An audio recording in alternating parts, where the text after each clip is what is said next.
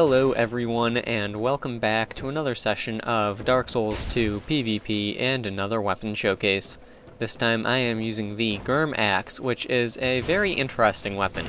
Now, this axe, it actually has a Great Axe moveset, but is still an axe class weapon, and that can be, kind of a turnoff for a lot of people, but because of that, there is actually something you can do with this weapon that is quite interesting. If you power stance it, well, good things happen, and you'll see that in just a couple of seconds. Getting started with this axe, it requires 28 strength and 6 dexterity. It has an A scaling in strength and an E in dexterity. The physical base damage of this weapon is 230, and the attack rating of this weapon is 597 with a Ring of Blades plus 2. So without the Ring of Blades, that is a 547. So that's pretty good. It's got a Great Axe moveset as well as the Great Axe damage output. The counter strength of the weapon is 110, the poise damage is 30 per hit, and the weight is 18 units. Now, as you guys can see here, if you do power stance this weapon with another axe class weapon, you get to take advantage of the swing speed that it gets from being power stanced. It is very, very damaging. It's an incredible combo, and I've easily, when I'm not fighting someone so slippery, been able to hit someone for 1400 damage with just a single L2. So, you really want to be careful if you see someone fighting with it like that.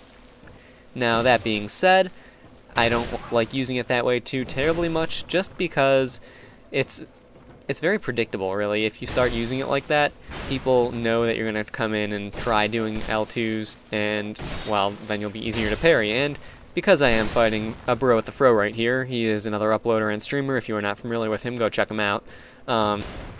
He is very, very good at parrying, and, well, it wasn't really working out well in my favor, and we'll just leave it at that. So I figured going, a more traditional approach would be better, and it was.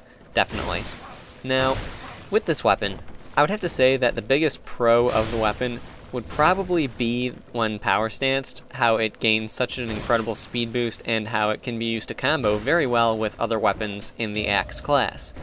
There are some combos that you can do with this weapon when power stanced that involve that L2 that can easily build up 2400 damage, and I'm talking like guaranteed 3 to 4 hit combos, depending on the person's poise, of course.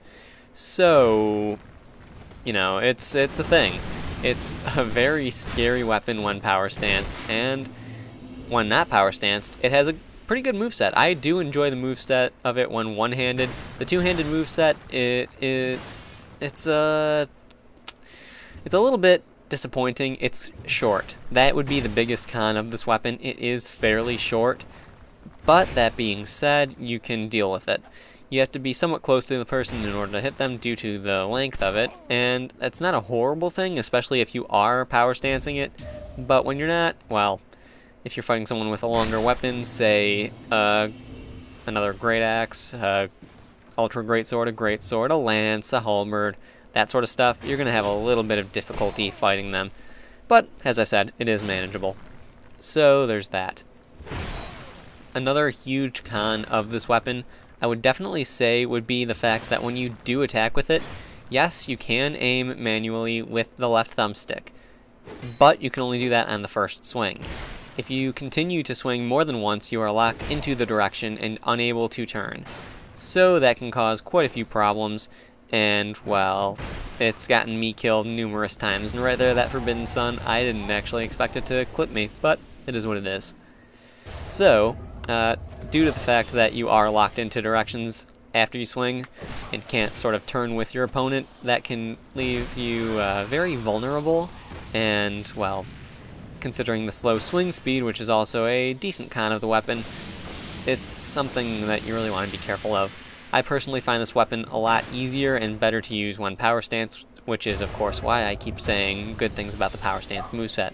And my dog's barking, sorry if you can hear her barking. Overall, it's a really fun weapon. I enjoyed using it quite a bit, and would really recommend trying it out if you have never done it. That being said, if you don't like the Great Axe class moveset, well, I can fully understand why you would avoid this thing. because it is, you know, using that moveset. So that pretty much sums up everything that I have to say. There is one fight left after this one. I was going to say there are 2 more fights, but, well, I guess that wouldn't necessarily be true right now, would it?